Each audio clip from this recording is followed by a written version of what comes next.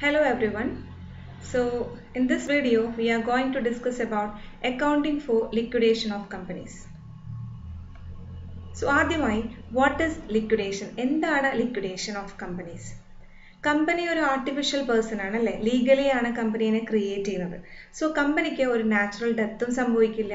So legally തന്നെ അതിൻ്റെ death നമ്മൾ നടപ്പിലാക്കണം. So it comes to an end by law through the process of liquidation or winding up. So definition, according to Companies Act 2013, എന്താണ് ഒരു liquidation എന്ന് പറയുന്നുണ്ട്. അതായത് the process whereby its life is ended and its property is administered for the benefits of its creditors and members. ഒരു പ്രോസസ്സാണ് liquidation, ഒരു പ്രോസസ്സാണെന്നാണ് companies act 2013 പറയുന്നത്. എന്ത് പ്രോസസ്സാണ്? അതിൻ്റെ ലൈഫ് എൻഡ് ചെയ്യുന്ന ഒരു പ്രോസസ്സാണ്. അവിടെ ഒരു കമ്പനിക്ക് കുറേ പ്രോപ്പർട്ടി ഉണ്ട്, അതെല്ലാം ആരുടെ ബെനിഫിറ്റ്സിന് വേണ്ടിയിട്ടാണ് അഡ്മിനിസ്റ്റർ ചെയ്യാൻ പോകുന്നത്? ക്രെഡിറ്റേഴ്സിൻ്റെയും മെമ്പേഴ്സിൻ്റെയും. മെമ്പേഴ്സ് പറഞ്ഞാൽ ഷെയർ ഹോൾഡേഴ്സ് ആണ്, ഓണേഴ്സ് ആണ്. അവരുടെ ബെനിഫിറ്റിനും അതേപോലെ ക്രെഡിറ്റേഴ്സിൻ്റെ ബെനിഫിറ്റിനും വേണ്ടി അത് മാനേജ് ചെയ്ത് അതിൻ്റെ അല്ലെങ്കിൽ അഡ്മിനിസ്റ്റർ ചെയ്ത് ആ കമ്പനിയുടെ ഡെത്ത് അല്ലെങ്കിൽ കമ്പനിയുടെ എൻഡാക്കുക, കമ്പനീനെ ഇല്ലാതാക്കുന്ന ആ പ്രൊസീജിയർ, ആ പ്രോസസ്സിനെയാണ് നമ്മൾ ലിക്വിഡേഷൻ എന്ന് പറയുന്നത്. ഇവിടെ ഈ ലിക്വിഡേഷൻ പ്രോസസ്സ് നടപ്പിലാക്കാൻ ഒരു പേഴ്സൺ വേണം. ആ പേഴ്സണെ നമ്മൾ അല്ലെങ്കിൽ അഡ്മിനിസ്ട്രേറ്റർ എന്ന് പറയും. ആ administrator he is also known as liquidator, is appointed by the tribunal or by the company. ആ പേഴ്സൺ ഈ കമ്പനിയുടെ കൺട്രോൾ എല്ലാം ഏറ്റെടുക്കുകയും അസറ്റ്സ് എല്ലാം റിയലൈസ് ചെയ്ത് പണം സ്വരൂപിച്ച് എല്ലാ ഡെറ്റ്സും പേ ഓഫ് ചെയ്ത് അതിനുശേഷം എന്തെങ്കിലും സർപ്ലസ് ഉണ്ടെങ്കിൽ അത് കോൺട്രിബ്യൂട്ടറീസ് എന്ന് പറയും. ആരാണ് കോൺട്രിബ്യൂട്ടറി? നമുക്ക് പിന്നീട് പഠിക്കുന്നതാണ്. കോൺട്രിബ്യൂട്ടറീസ് എന്നാണ് മെമ്പേഴ്സിനെ നമ്മൾ അറിയപ്പെടുന്നത്. സോ ഈ മെമ്പേഴ്സിന് അവരുടെ റൈറ്റ് അനുസരിച്ച് വീതിച്ചു കൊടുക്കുക, ആ ഒരു പ്രോസസ്സാണ്. അങ്ങനെ ആ ഒരു പ്രോസസ്സിലൂടെ കമ്പനിയുടെ ഡെത്ത് അല്ലെങ്കിൽ കമ്പനിയുടെ എൻഡ് ആക്കുന്ന ഒരു പ്രോസസ്സാണ് ശരിക്കും ഒരു ലിക്വിഡേഷൻ എന്ന് കമ്പനീസ് ആക്ട് 2013 പറയുന്നു. ദെൻ എന്താണ് പ്രോസസ്സ് ഒന്നുകൂടെ പറയാം. ഈ പ്രോസസ്സ് നടപ്പിലാക്കുന്നത് ഒരു പേഴ്സൺ ആണ്. That person is known as administrator or liquidator. നമ്മൾ ഈ ഒരു വീഡിയോയിൽ ലിക്വിഡേറ്റർ എന്ന് പറയുമ്പോൾ ദാറ്റ് അപ്പോയിൻറ്റഡ് ആയിട്ടുള്ള ഒഫീഷ്യൽ പേഴ്സണെയാണ് നമ്മൾ ലിക്വിഡേറ്റർ എന്ന് പറയുന്നത്. ഈ ലിക്വിഡേറ്റർ കമ്പനിയുടെ അഡ്മിനിസ്ട്രേഷൻ, കംപ്ലീറ്റ് അഡ്മിനിസ്ട്രേഷൻ ഏറ്റെടുക്കും. ലിക്വിഡേഷൻ പ്രൊസീജിയർ സ്റ്റാർട്ട് ചെയ്യുമ്പോൾ തന്നെ ലിക്വിഡേറ്റർ കംപ്ലീറ്റ് അഡ്മിനിസ്ട്രേഷൻ, കമ്പനിയുടെ കംപ്ലീറ്റ് അഡ്മിനിസ്ട്രേഷനും ഏറ്റെടുത്ത് കമ്പനിയുടെ എല്ലാ അസറ്റ്സും വിൽക്കുകയും അതിൽ നിന്ന് സ്വരൂപിക്കുന്ന പണം കൊണ്ട് എല്ലാ ലയബിലിറ്റീസും പേ ഓഫ് ചെയ്യും.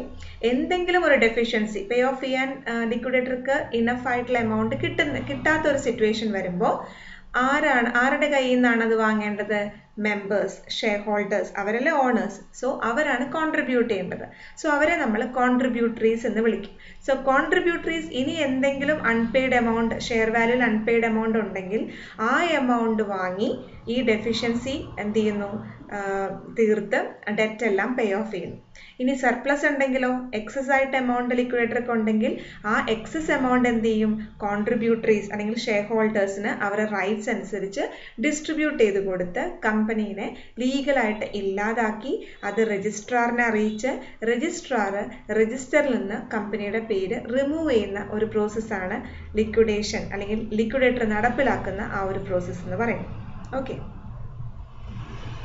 ദെൻ രണ്ട് ടേംസ് ഉണ്ട്. നമ്മൾ എപ്പോഴാണ് ഒരു കമ്പനി ലിക്വിഡേറ്റ് ചെയ്യുന്നത് അല്ലെങ്കിൽ കമ്പനി ആകെ പ്രോഫിറ്റബിൾ അല്ല, ലോസ് ആയിക്കൊണ്ടിരിക്കുന്ന ഒരു കമ്പനീനെയാണോ ലിക്വിഡേഷൻ നടപ്പിലാക്കേണ്ടെന്നൊരു സംശയം വരുമ്പോൾ രണ്ട് ടേംസ് വരും. രണ്ട് ടേംസ് എന്ന് പറഞ്ഞാൽ ഒന്ന് ലിക്വിഡേഷനും ഒന്ന് ഇൻസോൾവൻസിയുമാണ്. So first one insolvency. എന്താ ഇൻസോൾവൻസി എന്ന് പറഞ്ഞാൽ? ഒരു ആ സ്ഥാപനത്തിൻ്റെ അസറ്റ്സിനേക്കാളും കൂടുതൽ ലയബിലിറ്റീസ് വരുമ്പോൾ അവർ ഇൻസോൾവൻ്റ് ആയെന്ന് നമ്മൾ പറയും അല്ലേ. സോ ഇൻസോൾവൻസി എന്ന ടേം ഇവിടെ നമ്മൾ എവിടെയൊക്കെ ആപ്ലിക്കബിൾ ആക്കുന്നു നോക്കാം. Which is applicable to individuals, partnership firms and Hindu undivided family. ഈ മൂന്ന് പേരിലാണ് നമ്മൾ ഈ ഇൻസോൾവൻസി എന്ന ടേം ആപ്ലിക്കബിൾ ആക്കുന്നത്. സോ കമ്പനിയിൽ ഒരു ജോയിന്റ് സ്റ്റോക്ക് കമ്പനിയിൽ വരുമ്പോൾ അവിടെ ആപ്ലിക്കബിൾ ആയിട്ടുള്ള ടേം ആണ് ഇത് ലിക്വിഡേഷൻ എന്ന് പറയുന്നത്. So liquidation is applicable to A joint stock company.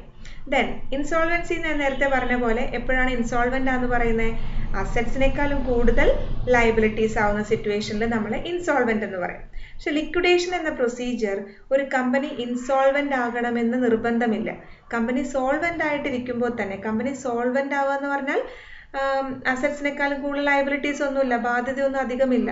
ആ ഒരു സിറ്റുവേഷനിലും കമ്പനീനെ നമുക്ക് എന്ത് ചെയ്യാം, ലിക്വിഡേഷൻ പ്രൊസീജിയറിലേക്ക് വേണമെങ്കിൽ കൊണ്ടുപോകാം എന്നുള്ളതാണ്. സോ കമ്പനിക്ക് ലിക്വിഡേഷൻ നടപ്പിലാകുന്ന ആ ഒരു സമയം ഇൻസോൾവെൻ്റ് ആകാം, സോൾവെൻ്റ് ആകാം. അതൊരു ഡിഫറൻസ് ആയിട്ടാണ് നമ്മൾ ഇൻസോൾവൻസിയും ലിക്വിഡേഷനിലും പറയുന്നത്.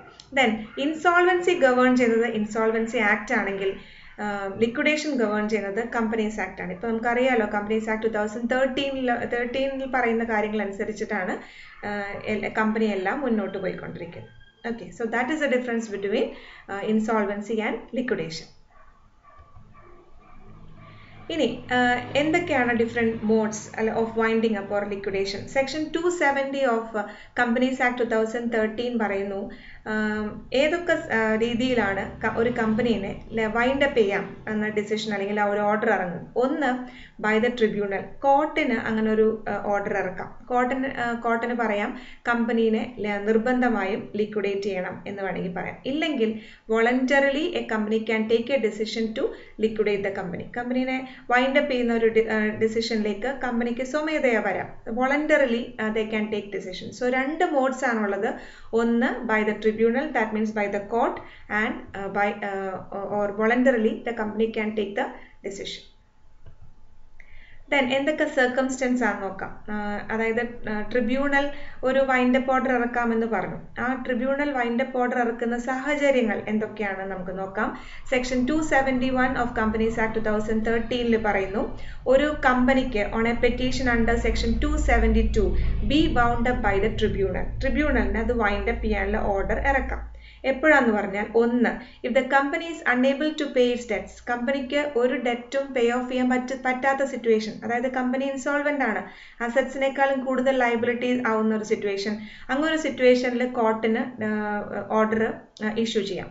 രണ്ടാമത്തത്, കമ്പനിക്ക് തന്നെ റെസൊല്യൂഷൻ പാസ് ചെയ്ത് കമ്പനിക്ക് തന്നെ ട്രിബ്യൂണലിനെ സമീപിച്ച് വേണമെങ്കിൽ വൈൻഡ് അപ്പ് ഡിസിഷനിലേക്ക് എത്തിക്കാം.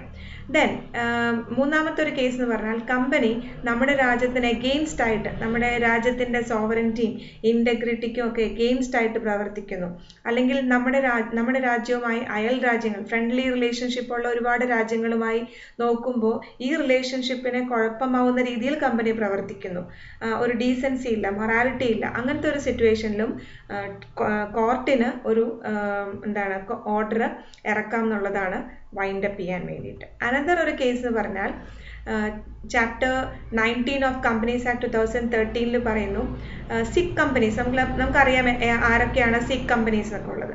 സോ സിക്ക് കമ്പനീസിനെ റീഹാബിലിറ്റേറ്റ് ചെയ്യാനുള്ള ഒരു ഡിസിഷനിൽ വേണമെങ്കിൽ കോർട്ടിന് പറയാം ഈ കമ്പനി വൈൻഡ് അപ്പ് ചെയ്ത് നടപടി എടുത്തോളൂ എന്ന് വേണമെങ്കിൽ പറയാം. അനദർ വൺ എന്ന് പറഞ്ഞാൽ, രജിസ്ട്രാർക്ക് on an application made by the registrar or any person authorized by the central government by notification under this act, അതായത് രജിസ്ട്രാർക്ക് ഒരു ആപ്ലിക്കേഷൻ വേണമെങ്കിൽ കോർട്ടിൽ കൊടുക്കാം, അല്ലെങ്കിൽ സെൻട്രൽ ഗവൺമെന്റ് ഓതറൈസ് ചെയ്ത ഏതെങ്കിലും പേഴ്സൺസിന് കോർട്ടിന് വേണമെങ്കിൽ ആപ്ലിക്കേഷൻ കൊടുക്കാം. അങ്ങനത്തെ ഒരു ആപ്ലിക്കേഷനിൽ കോർട്ടിന് ഒരു ഒപ്പീനിയനിൽ എത്തുവാണ്, അതായത് കമ്പനി അവിടെ ഫ്രോഡുലന്റ് ആയിട്ടുള്ള മാനറിലാണ് വർക്ക് ചെയ്യുന്നത്, അൺലോഫുൾ പർപ്പസിനാണ് കമ്പനി വർക്ക് ചെയ്യുന്നത്, നമ്മൾക്കത് നമ്മുടെ രാജ്യത്തിന് കുഴപ്പം വരും എന്നുള്ള എന്തെങ്കിലും ഒരു ഒപ്പീനിയനിലേക്ക് ട്രിബ്യൂണൽ വരികയാണെങ്കിൽ ട്രിബ്യൂണൽ അല്ലെങ്കിൽ കോർട്ടിന് അങ്ങനത്തെ ഒരു ഓർഡർ ഇഷ്യൂ ചെയ്യാനായിട്ട് സാധിക്കും എന്നുള്ളതാണ്. ഓക്കെ, സോ ഇതൊക്കെയാണ് സർക്കംസ്റ്റൻസസ്. അനന്തര ഒരു സർക്കംസ്റ്റൻസ് എന്ന് പറഞ്ഞാൽ, കമ്പനി രജിസ്ട്രാർക്ക് എല്ലാ വർഷങ്ങളിലും ഫിനാൻഷ്യൽ സ്റ്റേറ്റ്മെന്റ് സബ്മിറ്റ് ചെയ്യേണ്ടതുണ്ട്. അപ്പോൾ ഒരു 5 വർഷക്കാലമായിട്ട് ഇതുവരെ ഫിനാൻഷ്യൽ സ്റ്റേറ്റ്മെന്റ് സബ്മിറ്റ് ചെയ്യാത്ത ഒരു സിറ്റുവേഷൻ വരുമ്പോൾ വേണമെങ്കിൽ എന്ത് ചെയ്യാം, ട്രിബ്യൂണലിന് ആ കമ്പനീനെ വൈൻഡ് അപ്പ് ചെയ്യാനുള്ള ഓർഡർ ഇഷ്യൂ ചെയ്യാം എന്നുള്ളതാണ്. ദെൻ ഇനി ലാസ്റ്റ് പറയുന്നത്, tribunal is of the opinion that it is just and equitable. Company wind up ചെയ്യുന്നതാണ് നല്ലത്, അതാണ് ഇപ്പോഴത്തെ സാഹചര്യത്തിൽ നല്ലത് എന്ന് ട്രിബ്യൂണൽ തീരുമാനമെടുക്കുകയാണെങ്കിൽ അങ്ങനെയും ഓർഡർ ഇഷ്യൂ ചെയ്ത് ഈ കമ്പനീനെ അല്ലെങ്കിൽ ഏതൊരു കമ്പനീനെ നമുക്ക് ലിക്വിഡേഷൻ, അതിൻ്റെ ഡെത്തിലേക്ക് നമുക്ക് വേണമെങ്കിൽ ലീഗലി കൊണ്ടുപോകാം എന്നുള്ളതാണ്. Okay, then what are the consequences of this liquidation process എന്നുള്ളതാണ്. ലിക്വിഡേഷൻ പ്രോസസ് സ്റ്റാർട്ട് ചെയ്യുമ്പോൾ തന്നെ ഒരു ഓഫീസർ, ഒരു ഒഫീഷ്യലിനെ നമ്മൾ അപ്പോയിന്റ് ചെയ്യുന്നുണ്ട്. ആ ഒഫീഷ്യൽ അല്ലെങ്കിൽ അഡ്മിനിസ്ട്രേറ്റർ അല്ലെങ്കിൽ ലിക്വിഡേറ്റർ എന്ന് വിളിക്കുന്ന ആ പേഴ്സൺ വരുമ്പോൾ തന്നെ കമ്പനിയുടെ ഫുൾ അഡ്മിനിസ്ട്രേഷനും ഏറ്റെടുക്കും. ഇപ്പോൾ നമ്മൾ പറഞ്ഞു രണ്ട് മോഡ്സ് ഉണ്ട്. ഒന്ന് ട്രിബ്യൂണലിന് ഓർഡർ ഇറക്കാം, രണ്ട് കമ്പനിക്ക് സ്വമേധയാ ഡിസിഷൻ എടുക്കാം എന്ന് പറഞ്ഞു. അതായത് in the case of compulsory winding up ഉണ്ട്, വോളണ്ടറി വൈൻഡിങ് അപ്പ് ഉണ്ട്. സോ ഫസ്റ്റ് കേസിൽ കമ്പൽസറി വൈൻഡിങ് അപ്പ് ആണ്. Official liquidator attached A high court functions as liquidator of the company. അങ്ങനെയുള്ള സാഹചര്യത്തിൽ ഒഫീഷ്യൽ ലിക്വിഡേറ്റർ ആണ് ഫങ്ഷൻ ചെയ്യുന്നത്. In case of voluntary winding up by members, ഒരു കമ്പനിയിൽ വോളണ്ടറി ഡിസിഷൻ എടുക്കാൻ പല രീതിയിലാവാം. ഒന്ന്, മെമ്പേഴ്സിന് അങ്ങനെ ഒരു ഡിസിഷൻ എടുക്കാം. രണ്ട്, ക്രെഡിറ്റേഴ്സിന്, അതായത് അവരുടെ ഒരു നിർബന്ധം കൊണ്ട് അവരിൽ നിന്നൊരു ഡിസിഷൻ വരാം, കമ്പനി വൈൻഡപ്പ് ചെയ്യുന്നതാണ് നല്ലത്, ഞങ്ങൾക്ക് കിട്ടാനുള്ള പണം വേണം എന്ന് പറയുമ്പോൾ രണ്ട് കേസസ് ഉണ്ട്. അതായത് voluntary winding up by members ഉണ്ട്, voluntary winding up by creditors ഉണ്ട്. ഇനി voluntary winding up by members ആണെങ്കിൽ മെമ്പേഴ്സിനെ അപ്പോയിന്റ് ചെയ്യാം, ലിക്വിഡേറ്ററിനെ ഒരു പേഴ്സണെ വേണമെങ്കിൽ അപ്പോയിന്റ് ചെയ്യാം, വേണമെങ്കിലല്ല അപ്പോയിന്റ് ചെയ്യാം എന്നുള്ളതാണ്. In case of voluntary winding up by creditors ആണെങ്കിൽ മെമ്പേഴ്സിനും, അവിടെ മെമ്പേഴ്സും ക്രെഡിറ്റേഴ്സും ഉണ്ടല്ലേ, സോ മെമ്പേഴ്സിനും ക്രെഡിറ്റേഴ്സിനും കൂടെ ലിക്വിഡേറ്ററിനെ അപ്പോയിന്റ് ചെയ്യാം. ഇനി എങ്ങാനും മെമ്പേഴ്സ് പറയുന്ന പേഴ്സൺ ലിക്വിഡേറ്ററും ക്രെഡിറ്റേഴ്സ് പറയുന്ന പേഴ്സണും ഡിഫറെൻ്റ് ആകുന്ന ഒരു സിറ്റുവേഷൻ ആണെങ്കിൽ ക്രെഡിറ്റേഴ്സ് പറയുന്ന പേഴ്സൺ ആയിരിക്കും ലിക്വിഡേറ്റർ ആയിട്ട് ആക്ട് ചെയ്യുന്നത്. The creditors nominee shall act എന്നുള്ളതാണ്. ഇനി അനദർ ഒരു കോൺസിക്വൻസ് പറഞ്ഞാൽ ഈ വൈൻഡപ്പ് ഓർഡർ ഇഷ്യൂ ചെയ്യുന്ന ഡേറ്റ് കോർട്ടായിരിക്കാം, ചിലപ്പോൾ വോളണ്ടറി എടുക്കുന്ന ഡിസിഷൻ ആയിരിക്കാം. ആ ഡേറ്റ് എന്നാണോ അന്ന് ബോർഡ് ഓഫ് ഡയറക്ടേഴ്സ്, കമ്പനിയുടെ ബോർഡ് ഓഫ് ഡയറക്ടേഴ്സിന് എല്ലാ പവേഴ്സും ഇല്ലാതാവുകയും അത് കംപ്ലീറ്റ് ആയിട്ട് അതിൻ്റെ പവർ മുഴുവൻ ലിക്വിഡേറ്ററിലേക്ക് ആവുകയും ചെയ്യും. അനദർ ഒരു കാര്യം എന്ന് പറഞ്ഞാൽ ഈ എല്ലാ മെമ്പേഴ്സിനെയും എല്ലാവരും നമുക്ക് പോയി അറിയിക്കാൻ പറ്റില്ല. ഇത് വൈൻഡിങ് അപ്പ് നടക്കാൻ പോകുന്നു നമുക്ക് അറിയിക്കാൻ ചിലപ്പോൾ സാഹചര്യം ഉണ്ടാവണം എന്നില്ല. അറിയിക്കണമെങ്കിൽ ഒരുപാട് എക്സ്പെൻസ് ഒക്കെ അതിന് വേണ്ടി വരും. സോ ഈ വൈൻഡപ്പ് ഓർഡർ എന്ന് ഇഷ്യൂ ചെയ്യുന്നു, ആ വൈൻഡപ്പ് ഓർഡർ ആണ് എല്ലാ മെമ്പേഴ്സിനുമുള്ള നോട്ടീസ്. അത് അങ്ങനെ നോട്ടീസായിട്ട് കണക്കാക്കണമെന്നാണ് ഇതിൽ പറയുന്നത്. അതുപോലെ ആരെയാണ് കോൺട്രിബ്യൂട്ടറീസ് എന്ന് പറയുന്നത്? Members of the company will be known as contributories. ഒരു കോൺസിക്വൻസ് ആണത്. അതായത് ലിക്വിഡേഷൻ പ്രൊസീജിയർ സ്റ്റാർട്ട് ചെയ്ത് കഴിഞ്ഞാൽ മെമ്പേഴ്സിനെ നമ്മൾ കോൺട്രിബ്യൂട്ടറീസ് എന്നാണ് വിളിക്കുന്നത്. എന്തുകൊണ്ടാണ് കോൺട്രിബ്യൂട്ടറി എന്ന് വിളിക്കുന്നത് നമ്മൾ പിന്നീട് പഠിക്കുന്നതാണ്. ഓക്കെ. ദെൻ അനദർ ഒരു കോൺസിക്വൻസ് പറഞ്ഞാൽ ഈ ലിക്വിഡേറ്റർ വന്ന് ചാർജ് എടുക്കുമല്ലോ, ലിക്വിഡേറ്റർ വന്ന് ചാർജ് എടുക്കുമ്പോൾ തന്നെ ഒരു ലിസ്റ്റ് ഓഫ് കോൺട്രിബ്യൂട്ടറീസിനെ പ്രിപ്പയർ ചെയ്യും. ഒരു ലിസ്റ്റ് ഓഫ് കോൺട്രിബ്യൂട്ടറീസ് പ്രിപ്പയർ ചെയ്യും. കാര്യം ഈ കോൺട്രിബ്യൂട്ടറി എന്ന് പറഞ്ഞ മെമ്പേഴ്സ് ആണല്ലോ, ഇവർ പ്രിഫറൻസ് ഷെയർ ഹോൾഡേഴ്സ് ആവാം, ഇക്വിറ്റി ഷെയർ ഹോൾഡേഴ്സ് ആവാം.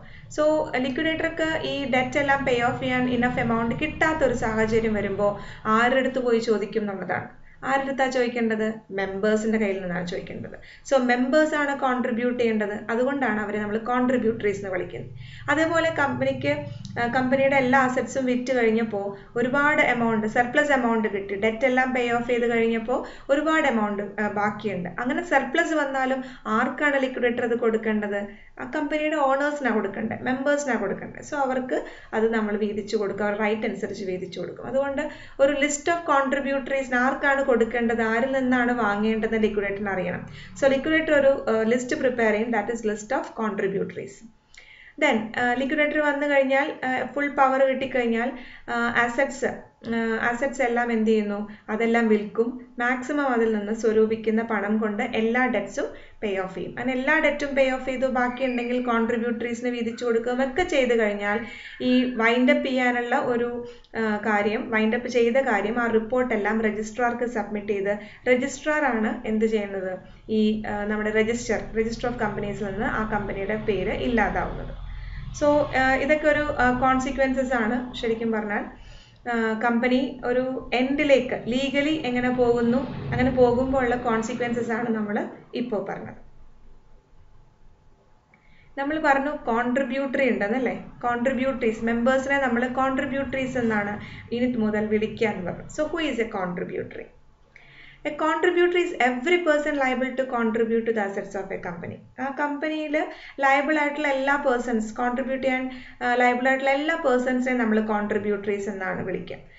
സോ കോൺട്രിബ്യൂട്ടറീസിൽ പ്രസന്റ് മെമ്പേഴ്സ് ഉണ്ടാവാം, പാസ്റ്റ് മെമ്പേഴ്സ് ഉണ്ടാവും. നമുക്കറിയാലോ ഷെയർ ട്രാൻസ്ഫറബിൾ ആണ് അല്ലേ, ഷെയർ കൈമാറി പോകും. സോ പ്രസന്റ് മെമ്പേഴ്സ് ഉണ്ട്, പാസ്റ്റ് മെമ്പേഴ്സ് ഉണ്ട്. സോ ഇവിടെ പാസ്റ്റ് മെമ്പേഴ്സ് രക്ഷപ്പെട്ടു എന്ന് വിചാരിക്കേണ്ട. present members ഒരിക്കലും രക്ഷപ്പെടുകയുമില്ല. So contributory can either be a present member or a past member. Present members എല്ലാം ലിസ്റ്റ് A list of contributoriesൽ വരുമ്പോൾ past members എല്ലാം B list of contributoriesലാണ് വരുന്നത്. So ആരാണ് present member എന്ന് നോക്കാം. വൈൻഡപ്പ് ഓർഡർ എടുക്കുന്ന വൈൻഡപ്പ് ഓർഡർ ഇഷ്യൂ ചെയ്യുന്ന ഡേറ്റിൽ കമ്പനിക്ക് ഒരു രജിസ്റ്റർ ഓഫ് മെമ്പേഴ്സ് ഉണ്ട് അല്ലേ? ആ രജിസ്റ്റർ ഓഫ് മെമ്പേഴ്സിൽ ആരുടെയൊക്കെ പേരുണ്ടോ അവരെല്ലാവരും പ്രസന്റ് മെമ്പേഴ്സാണ്. ഈ പ്രസന്റ് മെമ്പേഴ്സ് ഒരു ഷെയർ വാല്യൂവിൽ ഇനി എന്തെങ്കിലും അൺപെയ്ഡ് എമൗണ്ട് ഉണ്ടെങ്കിൽ ആ അൺപെയ്ഡ് എമൗണ്ടിന് അവർ ലയബിൾ ആണ് എന്നുള്ളതാണ്. അപ്പോൾ ഈ പ്രസന്റ് മെമ്പേഴ്സിൽ ഫുള്ളി പെയ്ഡപ്പ് ആയിട്ടുള്ള ഷെയർ ഹോൾഡേഴ്സ് വരുമോ എന്നൊരു ക്വസ്റ്റ്യൻ ഉണ്ട്. വരും. കാര്യം ഫുള്ളി പെയ്ഡപ്പ് ആണ്, അതായത് അവർക്ക് ഒരു ലയബിലിറ്റി ഇല്ല. ഇപ്പോൾ ഒരു 10 റുപ്പി അല്ലെങ്കിൽ ഫോർ എക്സാമ്പിൾ ഒരു 100 റുപ്പിയുടെ ഷെയർ ആണെങ്കിൽ 100 റുപ്പീസും കോളപ്പ് ചെയ്തു, ആ ഷെയർ ഹോൾഡർ 100 റുപ്പീസും കൊടുത്തു കഴിഞ്ഞു. ഇനി ഒരു എമൗണ്ട് ലയബിൾ അല്ല. ആ പേഴ്സണും കോൺട്രിബ്യൂട്ടറീസ് ലിസ്റ്റിൽ വരും. കാരണം ലിക്വിഡേറ്റർ എല്ലാം പേ ഓഫ് ചെയ്തതിനു ശേഷം സർപ്ലസ് വന്നാൽ അതിന് അവകാശികളുണ്ടല്ലോ. ആ അവകാശികൾ ആരാണ്? ഈ കോൺട്രിബ്യൂട്ടറീസ് തന്നെയാണ്. So fully paid up share ഹോൾഡേഴ്സും എവിടെ വരും? ഈ പ്രസന്റ് മെമ്പേഴ്സ് അല്ലെങ്കിൽ ലിസ്റ്റ് ഓഫ് കോൺട്രിബ്യൂട്ടറീസിൽ വരും എന്നുള്ളതാണ്. So present members A list of കോൺട്രിബ്യൂട്ടറീസിലാണ് വരുന്നത്. ഇനി പാസ്റ്റ് മെമ്പേഴ്സ് ഉണ്ട്. പാസ്റ്റ് മെമ്പേഴ്സ് ആരാണ്? പാസ്റ്റ് മെമ്പേഴ്സ് പറഞ്ഞാൽ എന്നാണോ വൈൻഡപ്പ് ഓർഡർ വന്ന ഡേറ്റ് ആ ഡേറ്റിന് അതിന് മുന്നേ ഉള്ള ഒരു വർഷക്കാലം, അതുവരെയുള്ള ഒരു വർഷക്കാലത്തേക്ക് ആരൊക്കെയാണോ മെമ്പേഴ്സ്, ഡെത്ത് സംഭവിച്ചത് കൊണ്ട് ഷെയർ ഹോൾഡർ അല്ലാതാവുന്ന കേസ് ഒഴിച്ചാൽ ബാക്കി എല്ലാ ഷെയർ ഹോൾഡേഴ്സും, അതായത് the past members are those members who ceased to B share holders. അവർ വേറെ ആർക്കെങ്കിലും ട്രാൻസ്ഫർ ചെയ്തോ ഒക്കെ അവരിപ്പോൾ ഷെയർ ഹോൾഡർ അല്ലായിരിക്കാം, പക്ഷേ അവരെ നമ്മൾ പാസ്റ്റ് മെമ്പേഴ്സ് എന്നാണ് വിളിക്കുക. ആ പാസ്റ്റ് മെമ്പേഴ്സും കോൺട്രിബ്യൂട്ട് ചെയ്യേണ്ട സാഹചര്യങ്ങൾ ഉണ്ടാവാം ഒരു കമ്പനിയിൽ. എപ്പോൾ ഉണ്ടാവും എന്ന് പറഞ്ഞാൽ പ്രസന്റ് കോൺട്രിബ്യൂട്ടറീസ് അവരുടെ അൺപെയ്ഡ് എമൗണ്ട് പേ ഓഫ് ചെയ്തിട്ടും തികയാത്തൊരു സാഹചര്യത്തിൽ ലിക്വിഡേറ്റർ ആരോട് ചോദിക്കും? പാസ്റ്റ് മെമ്പേഴ്സിനോട് ചോദിക്കും. അപ്പം എന്താന്ന് പറഞ്ഞാൽ ചില കമ്പനീസ് ഭയങ്കര ലോസിൽ പോയി പോകുന്ന ഒരു കമ്പനി ആയിരിക്കും. ആ കമ്പനി ലിക്വിഡേറ്റ് ചെയ്യും എന്നുള്ളൊരു സാഹചര്യത്തിൽ അറിയാവുന്ന കുറേ പേഴ്സൺസ് നേരത്തെ തന്നെ ഷെയർ വിറ്റ് കളയാം. അപ്പം അങ്ങനെയുള്ളവർ രക്ഷപ്പെടേണ്ട എന്നുള്ളതാണ്, അവരെയാണ് നമ്മൾ പാസ്റ്റ് മെമ്പേഴ്സ് എന്ന് പറയുന്നത്. So past members are included in the B list of contributories. So നമ്മൾ പ്രസന്റ് മെമ്പേഴ്സ് പറഞ്ഞു, പാസ്റ്റ് മെമ്പേഴ്സും പറഞ്ഞു എന്നുള്ളതാണ്. ഓക്കെ. സോ ഈ ഒരു വീഡിയോയിൽ നമ്മൾ എന്താണ് ലിക്വിഡേഷൻ എന്ന് പറഞ്ഞു, ഏതൊക്കെ സാഹചര്യങ്ങളിലാണ് ലിക്വിഡേഷൻ ട്രിബ്യൂണൽ ഒരു ഡിസിഷൻ ഓർഡർ ഇറക്കുന്നതെന്ന് പറഞ്ഞു, ആരൊക്കെയാണ് കോൺട്രിബ്യൂട്ടറീസും എന്നൊക്കെ പറഞ്ഞു. ഇനി ഇതിന് ശേഷമുള്ള അടുത്ത വീഡിയോയിൽ ബാക്കി കാര്യങ്ങളൊക്കെ നമുക്ക് പഠിക്കാം. Thank you.